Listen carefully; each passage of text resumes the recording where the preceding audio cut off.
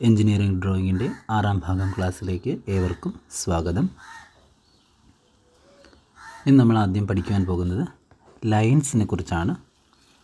ഡ്രോയിങ്ങിൽ ഉപയോഗിക്കുന്ന വിവിധ തരത്തിലുള്ള ലൈൻസും അവയുടെ പ്രത്യേകതകളെയും കുറിച്ചാണ് ഈ ഒരു ക്ലാസ്സിൽ നമ്മൾ ഡിസ്കസ് ചെയ്യുന്നത്. ആദ്യമായി നമ്മൾ ഈ ഒരു ടേബിൾ നോക്കാം. ഇതിൽ എല്ലാ ലൈൻസും പഠിക്കേണ്ടതില്ല, പ്രധാനപ്പെട്ട ലൈൻസ് മാത്രം നമ്മൾ അറിഞ്ഞിരിക്കണം. നിമിയുടെ ടെക്സ്റ്റ് ബുക്കിൽ കൊടുത്തിരിക്കുന്നൊരു ടേബിളാണ് അതേപോലെ നമ്മൾ ഈ ഒരു ഭാഗത്ത് ഉൾപ്പെടുത്തിയിരിക്കുന്നത്. അപ്പം അതിൽ നിന്നും പ്രധാനപ്പെട്ടത് നിർബന്ധമായും അറിഞ്ഞിരിക്കണം.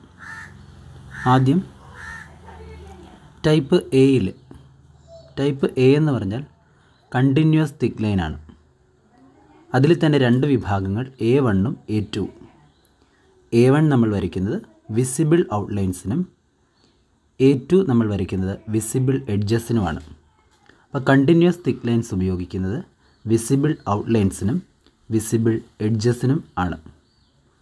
അപ്പോൾ കണ്ടിന്യൂസ് തിക്ക് ലൈൻ ഉപയോഗിക്കുന്നത് വിസിബിൾ ഔട്ട്ലൈൻ, വിസിബിൾ എഡ്ജ് എന്നിവ വരയ്ക്കാനാണ്. A1 എന്ന ലൈൻ എന്തിനെ സൂചിപ്പിക്കുന്നു? Visible outline. A2 ലൈൻ എന്തിനെയാണ് സൂചിപ്പിക്കുന്നത്? Visible edges. എന്നീ രീതിയിലാണ് നമ്മളിത് അറിഞ്ഞിരിക്കേണ്ടത്. ബി ലൈൻ എന്ന് പറയുന്നത് കണ്ടിന്യൂസ് തിൻ ലൈനാണ്. ബി ലൈൻ കണ്ടിന്യൂസ് തിൻ ലൈനാണ്. അതിൽ തന്നെ 9 വിഭാഗങ്ങൾ അടങ്ങിയിരിക്കുന്നു. അതിൽ പ്രധാനമായും നമ്മൾ അറിയേണ്ടത് B2 ഡയമെൻഷൻ ലൈൻസ്. B2 എന്നത് ഡയമെൻഷൻ ലൈൻസിനെയാണ് സൂചിപ്പിക്കുന്നത്.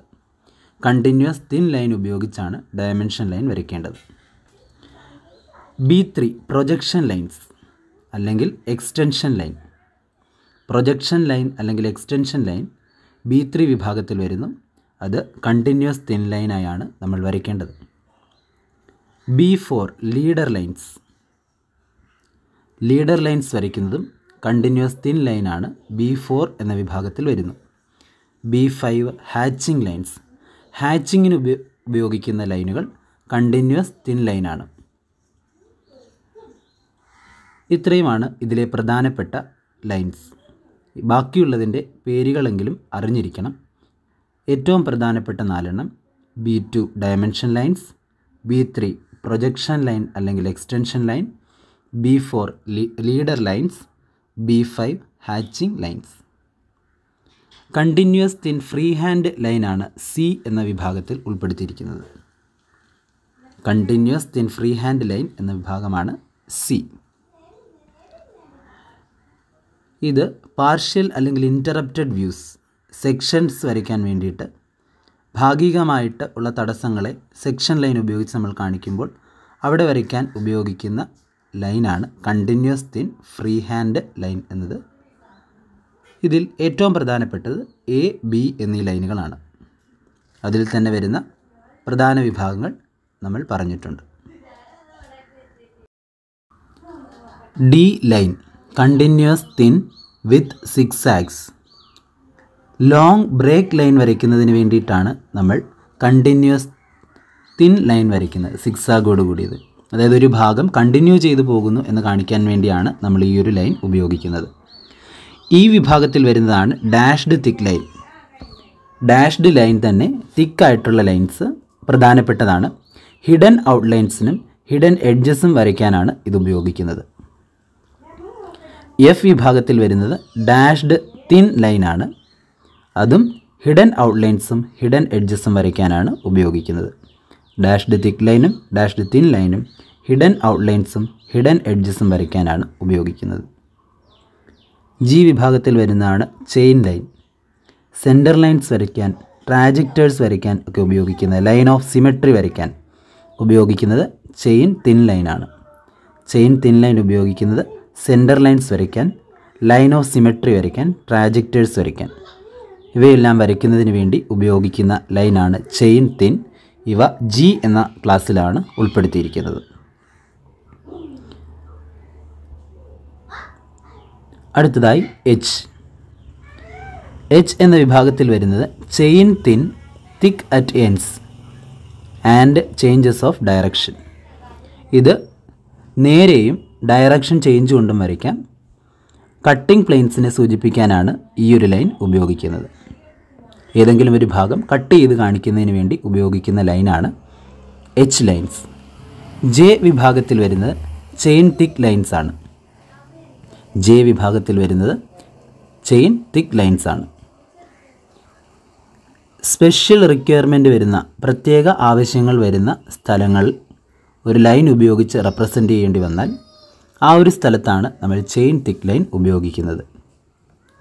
പ്രത്യേക പ്രാധാന്യത്തോടു കൂടി നമ്മൾ വരയ്ക്കേണ്ട സ്ഥലങ്ങൾ, അതിൻ്റെ പ്രാധാന്യം കാണിക്കുന്നതിന് വേണ്ടി ഉപയോഗിക്കുന്നതാണ് ചെയിൻ തിക്ക് lines. Chain thin double dashed, K വിഭാഗത്തിൽ വരുന്ന chain thin double dashed line.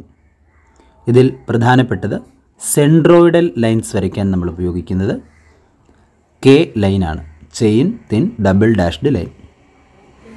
ഇത്രയുമാണ് നമ്മൾ പ്രധാനമായും അറിഞ്ഞിരിക്കേണ്ട ലൈൻസ്, അവയുടെ ഉപയോഗവും.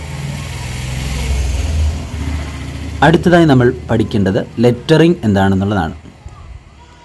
ലെറ്ററിങ്ങിനെ സംബന്ധിച്ച IS കോഡ്, ടെക്നിക്കൽ ഡ്രോയിങ്സിൽ പാലിക്കേണ്ട ലെറ്ററിങ്ങിൻ്റെ നിയമങ്ങളെക്കുറിച്ച് പറയുന്ന IS കോഡാണ് IS 962/1989.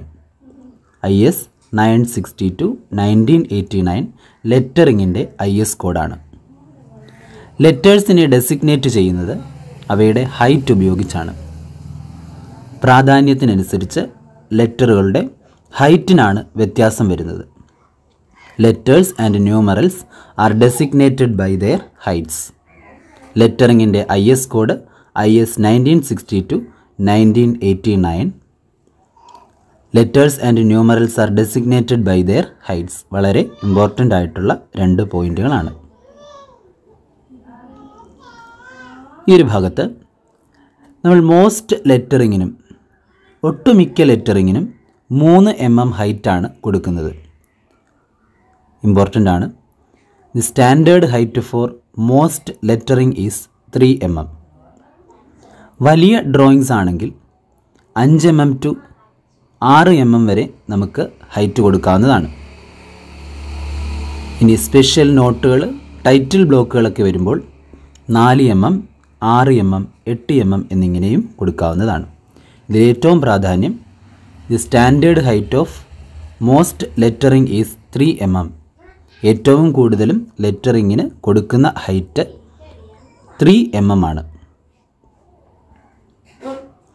സ്പെഷ്യൽ നോട്ട്സിനും ടൈറ്റിൽ ബ്ലോക്കിനും നമ്മൾ കൊടുക്കുന്ന സാധാരണയായിട്ടുള്ള ലെങ്തുകൾ 4 mm, 6 mm ആൻഡ് 8 mm ആണെന്ന് ഓർത്തിരിക്കുക. ഈ ഒരു ടേബിൾ ടെക്സ്റ്റ് ബുക്കിൽ കൊടുത്തിരിക്കുന്നു.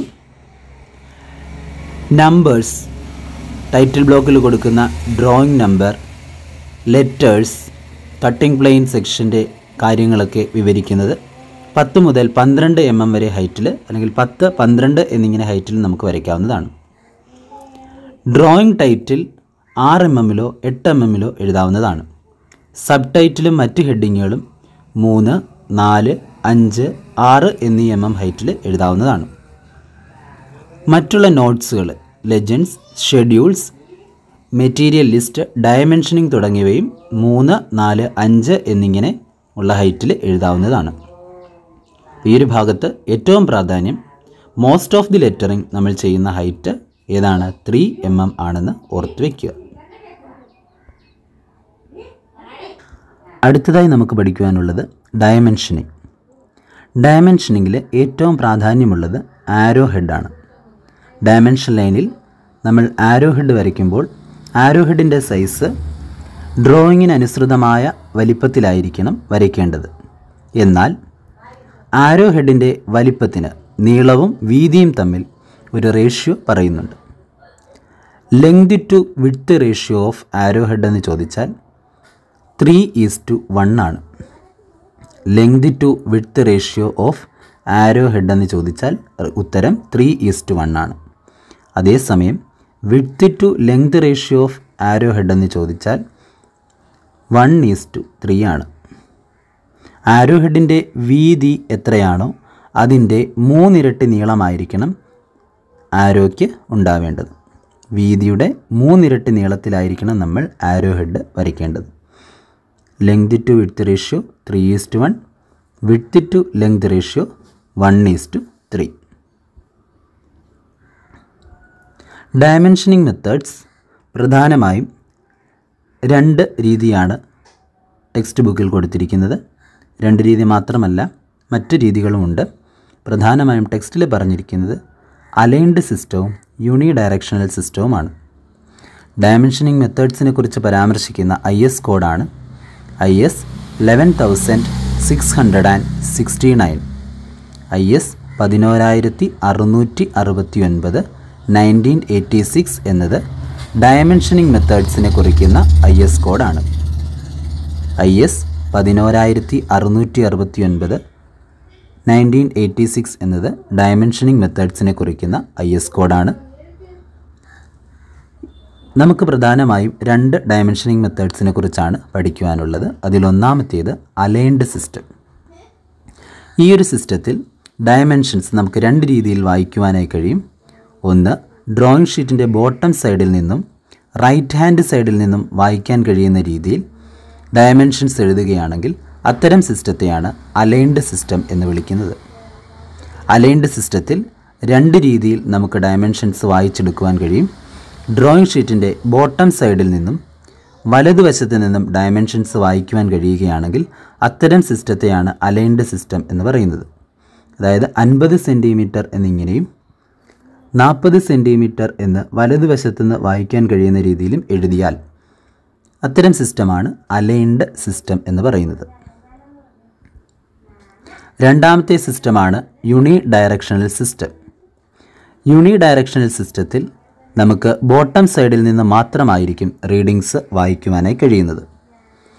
റീഡിങ്സ് ബോട്ടം സൈഡിൽ നിന്ന് മാത്രം വായിക്കുവാൻ കഴിയുകയാണെങ്കിൽ അത്തരം രീതിയെയാണ് യൂണി ഡയറക്ഷണൽ സിസ്റ്റം ഓഫ് ഡയമെൻഷനിങ് എന്ന് പറയുന്നത്.